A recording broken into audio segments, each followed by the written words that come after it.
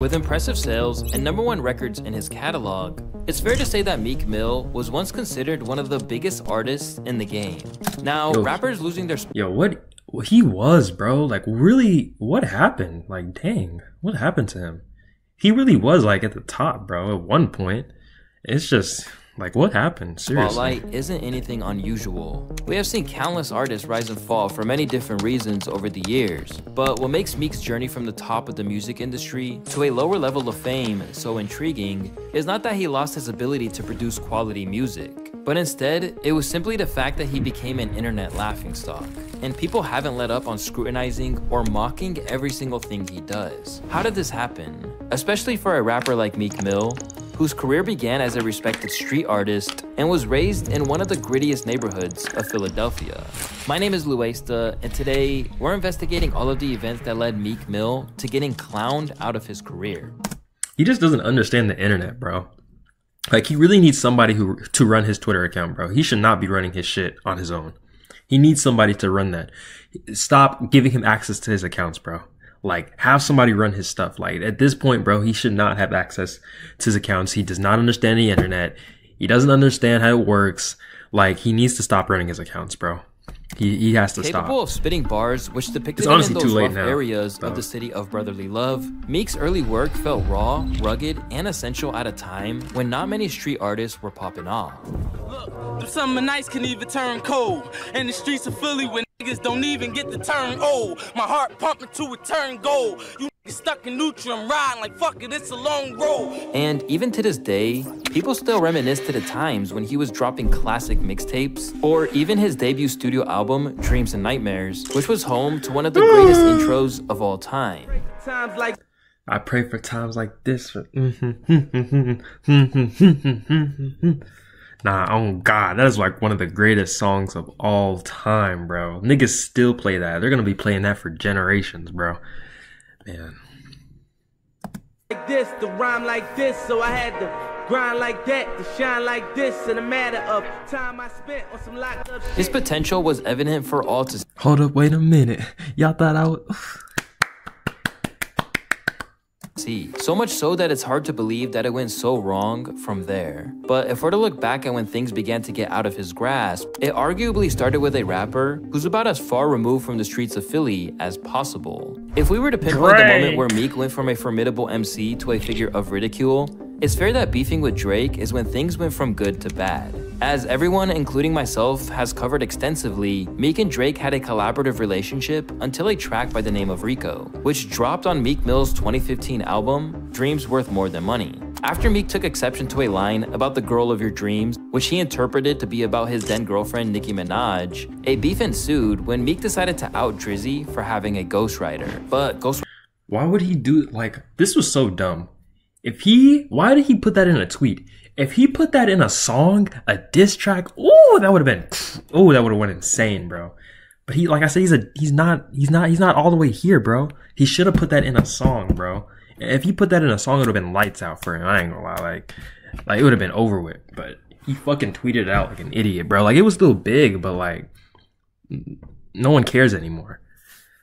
Writer or not, he was about to get smoked when it came time for diss tracks to drop. Oh yeah, he put that stupid shit in a tweet, bro. And then Drake dropped it back to back, nigga, which is a hit, bro. Like, that shit is fire. I still play it, bro. Like, most niggas don't even know that's a fucking diss. On Back to Back and Charged Up, Meek pretty much got bodied in front of the whole world to see by Drake. To add insult to injury, Drizzy then detailed on his song Summer 16 that one night when they were both in the Four Seasons, Meek and Nicki had the room below his suite. To capitalize on this, he played Back to Back over and over again, with Meek doing nothing about it. Considering Meek was known as the hard-edged rapper from Philly, this wasn't a good look. But what didn't help is that there was a domino effect to getting clowned by Drizzy that even his then MMG label mate Wale got involved in. I honestly think, you know, he brought like a pencil to a gunfight. He ain't bring a knife, a pencil. You know what I'm saying? You piece of paper. Try to paper cut him to death. Like, you can't compete with somebody that got them type of relationship. In response, Meek didn't aim at Wale meaningfully. Instead, he went to Twitter, a place that would soon become a routine source of mockery for him, to basically say that he got his feelings hurt. Wale just ain't He needs somebody to run his Twitter account. Why do they still let him run his account, bro?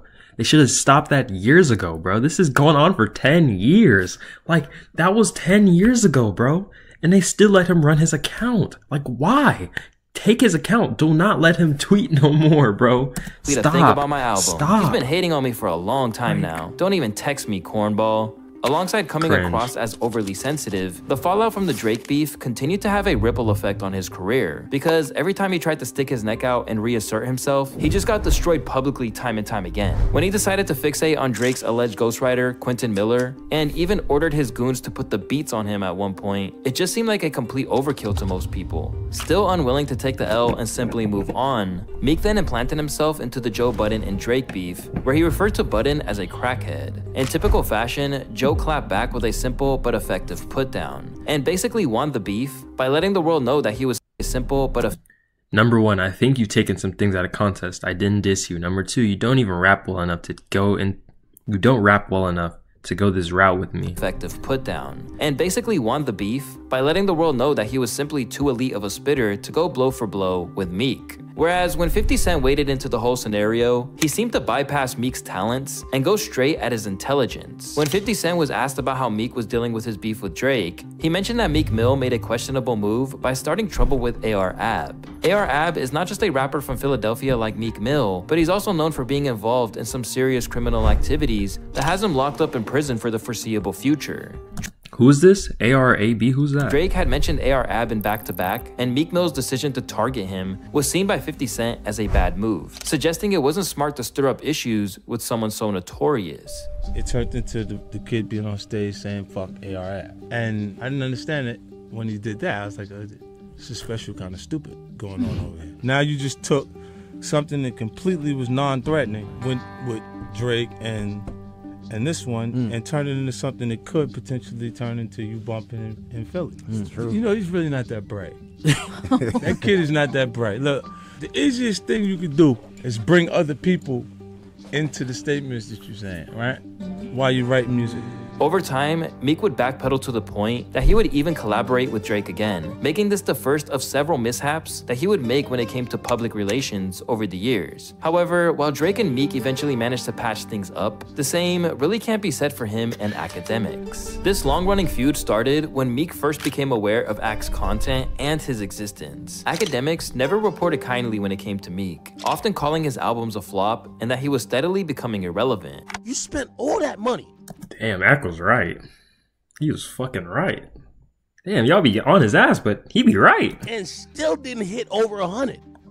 This is sad. It's important to mention that Ack is a diehard fan of Drake, and the fact that Drake and Meek had a feud in the past could certainly fuel his hatred towards him. But once he realized Academics had been covering his music on his account, he declared it a mumble rap promotion page. Ack isn't exactly loved by everyone, but even those who strongly dislike him realized that Meek was going overboard. Meek playing with himself with this shit. If it's really a mumble rap promo page, then why bother caring about it? Meek mostly just comes off as salty here. Surprisingly, Meek didn't catch on to the fact that targeting Ack, a hip-hop blogger, wouldn't really bring him any benefits. Despite this, he continued to go after Ack whenever the opportunity arose, such as the time when he tweeted this in June of 2020, saying, "Academics is cancelled because he's a bad police and our culture doesn't need them." He also gassed a lot of beef that got people killed and hurt and never donated $1 to the culture. We gon' holla at you next run, champ. While some agreed with Meek, others found it amusing that he believed he was in a position to target Ack and didn't hesitate to share their thoughts. People letting a blogger get them this mad?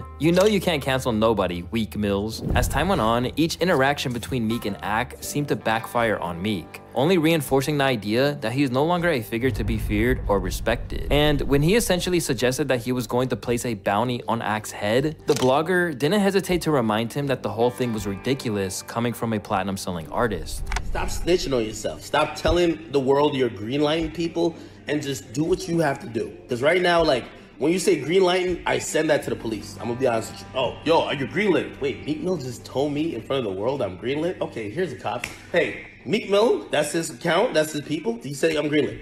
Are you dumb? From that initial interaction onwards, Meek made an influential enemy who would be ready to pounce whenever he slipped up. As a result, whether Meek is weirdly eating fries from his legs by the pool, hanging from bamboo sticks, or allegedly paying for posts from blogs to try and boost his lackluster sales, Ak has always been there to catalog his many errors, including when he went for one of the most controversial figures in hip-hop in what should have been a home run, only to lose out again. A longtime friend of academics, former king troll of hip-hop and verified snitch, Tekashi 6ix9ine's journey has taken a severe downturn in recent years, and yet the man who had ratted Well, yeah, it's over for him, I ain't gonna lie.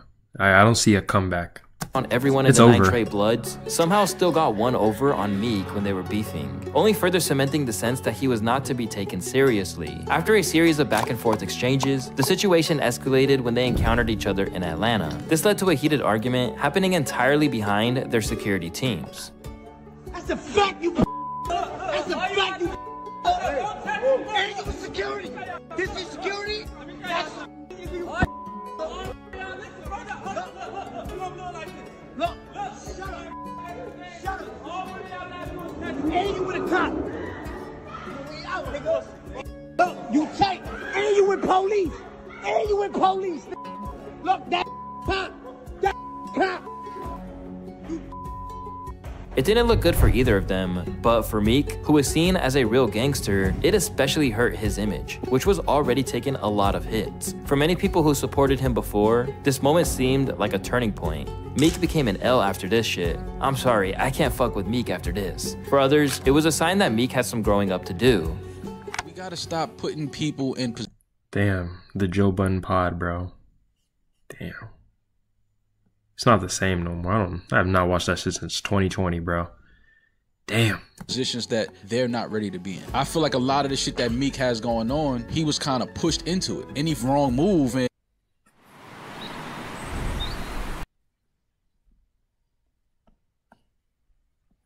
you could become the villain. Right. Meek should have ran from that situation, and the internet would have killed him and said, look at Meek running. Like, no matter what, Meek was gonna lose in that situation. This brings us to a critical aspect of Meek's career. For years, he seems to be caught in somewhat of an identity crisis where he can't decide whether or not he wants to be a street rapper or a motivational figure. This uncertainty in his choices often makes it easier for fans to criticize him. Obviously, in his younger days, no one expected Meek to be a socially aware rapper, but following his incarceration in 2017 from a parole violation, the man that re-emerged seemed to be different. After being released from jail, Meek became a campaigner for change, teaming up with Michael Rubin, who also wouldn't make things any easier for Meek in the long run. As you'll see later, Meek launched the Reform Alliance, an organization which fought to change how the prison system and sentencing operated. This was a far cry from street beef, and it looked like Meek had really turned the corner.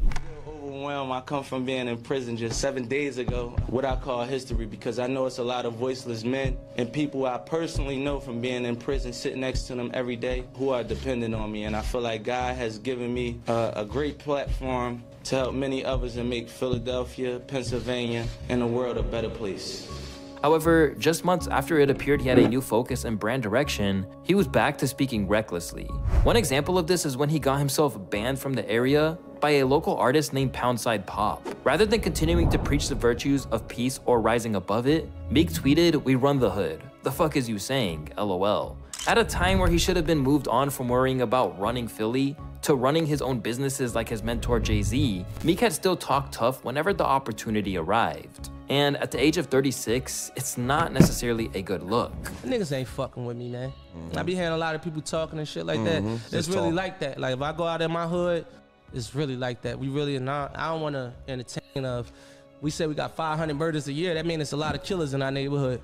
When I come out in Philadelphia, I'm like super safe. You know what I mean? It's not nothing to promote. And if I come out, we bring real street niggas together from city to city. Yet, as Wayno noted on everyday struggle, this wasn't a lesson Mill seemed willing to learn, and it meant that his own Dream Chasers label couldn't take off as it should. I wish that Meek would see that he's like, I wouldn't say above things, but certain things he just gotta stay out of.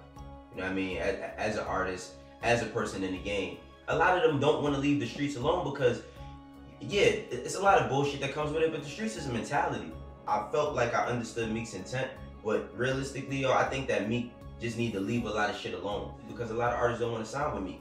And I don't know for what reason, but I don't, we haven't seen Meek as the artist that breaks artists. I think he needs to just create some detachment between him and the streets. Rather than just being a statement without evidence, Wayno's words would come true when it was revealed Roddy Ricch happily discarded his ties to Meek once he got big. To preface this, it's important to note that Roddy Ricch was once speculated to be on Meek Mill's Dream Chaser label, to the point that he was even spotted wearing a DC chain. Roddy Ricch had a vague affiliation to Meek back in his early days. However, as time passed on, Roddy's connection to Meek began to fade. And he has since stated that if he were to sign with any artist's label, it would have been Nipsey Hussle's, as he felt Nipsey did more for him than Meek ever did. Still, Meek continued to assert that Roddy was taken from him by Atlantic Records, and that he had been blackballed during one of his infamous Twitter rants. In response, Roddy, who is 11 years younger than Meek, explained that this wasn't the right way to go about business. My only situation with him, he know this, so I can say whatever I want to say. One thing you're not gonna ever hear me do, I'm a real nigga. I don't speak on shit with niggas. I explain this to him. Please, let's not speak on our business and situations.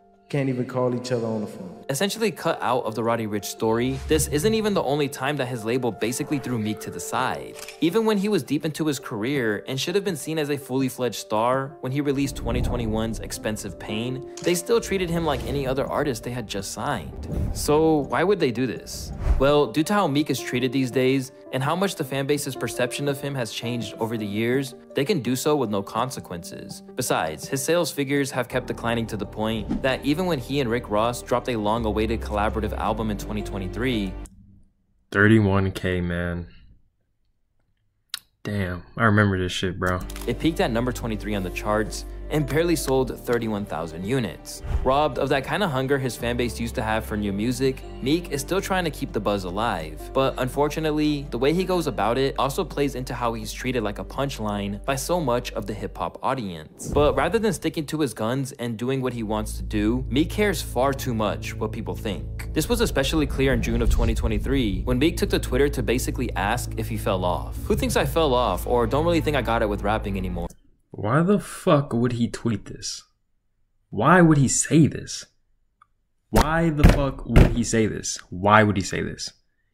Yo, this nigga is an idiot. I'm for real. I need answers. And tell the truth, I'm not taking it personal. I need to know how people think before I do what I do. Social experiment. Answer if you're a supporter of mine. I for real need answers, and tell the truth because I'm not taking it personal. I need to hear how people think before I do what I do. A social experiment. With fans ultimately agreeing that his music doesn't hit as it used to in recent years, this intense search for validation left both fans and hip-hop commentators such as Charlemagne the God to clown him even more. Damn, a goat is supposed to be...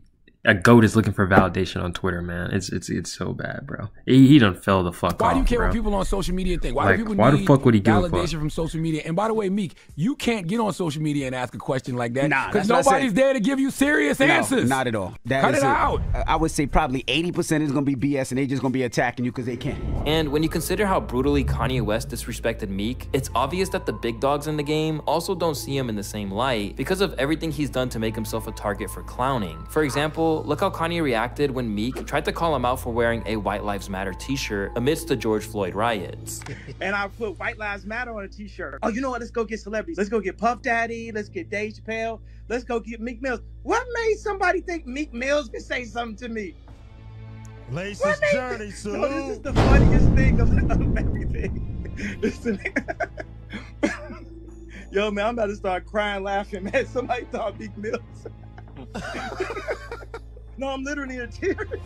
Although he didn't respond to these claims, it didn't make any impact because at the end of the day, Ye and Meek are seen as in two different leagues, not only creatively, but financially. As Ye has no shortage of slip-ups on his record, the one thing you can't say is that he isn't true to himself. Meanwhile, the past few years have resulted in Meek being viewed as a toy for billionaires who like to boost their credibility by dealing with hip-hop, as was the case for Michael Rubin. As I mentioned earlier, Meek has been linked up with Michael Rubin for a long time. Since then, he's added Robert Kraft to his list of exceptionally wealthy friends. But that doesn't explain the way that he gets treated by these guys, considering that Michael Rubin should really be treating him like an equal partner in their organization. Meek, the former gangster from Philly, has allowed himself to be mocked by these people too, posting pictures of the toilet bowl after the Rubin white party like a sorority girl on Wine. schoolers, to the many, many pictures of them embracing very tightly, the relationship with Ruben might have done wonders for his advocacy, but not for his reputation. You're gonna get another drunken hug tonight. I don't care what anyone says. You're getting a drunken hug. You too.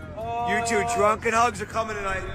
Hey yo, freaky ass billionaires. Are they sharing a blanket? To make things worse, it doesn't seem like the address book is being put to work either. With Baby also getting his reputation destroyed by staying around Ruben, it was presumed they were to acquire game. But by the looks of it, this isn't the case whatsoever, as Meek still can't bring his projects to life. Meek said this on Threads. He said, yo, where's that person in Silicon Valley that will work with... Do niggas still use Threads? That shit is dead. They need to close that shit down, oh God. people like myself with influence and build this social media music-based app where you go to hear new music, watch exclusive interviews and content. Where, if you sign up, you may get new content from your favorite artists and sports players. I think I would do sports and entertainment. Meek science. Now, if you're hanging around 15 billionaires and you still tweeting like this trying to find that nigga, what the fuck are these billionaires doing? What are they doing for you? They hugs. I think Meek may have meant to send this in a group chat. I'll be like, yo, Meek, why are you asking the general internet this? Meek should be going to Mike Rubin and say, listen, no more drunken hugs. I don't want you to try to rub my leg no more, brother. What I want you to do is that I have this idea for an app. Y'all are using me for my social equity and my cultural coolness. Yo, let's do business. Between all of the mistreatment he's received both in rap and within the most exclusive sectors of society, it's now created a scenario where no matter what he does now, it's always tainted by his public persona away from the mic. As a result of this, it doesn't matter what he does, the go-to response is to mock him. For instance, Meek wasn't even given any leeway when his team made it to the Super Bowl. Although Dreams and Nightmares was a bit of an unofficial anthem for the Eagles, his decision to celebrate them making it to the big game with a freestyle over Hit 'Em Up just led to even more trolling. Bro could have just congratulated the team and moved on, always doing the most. I refuse to believe Meek Mill is a real person. Aside from that, one of the biggest factors that continues to damage Meek's credibility is that— That hurts, man. He could have been one of the GOATs, nigga. One of the greats, bro. He could have been in the same league as Drake, Kanye, all of them, bro. But damn, it hurts, bro. Damn, it hurts. I ain't gonna lie.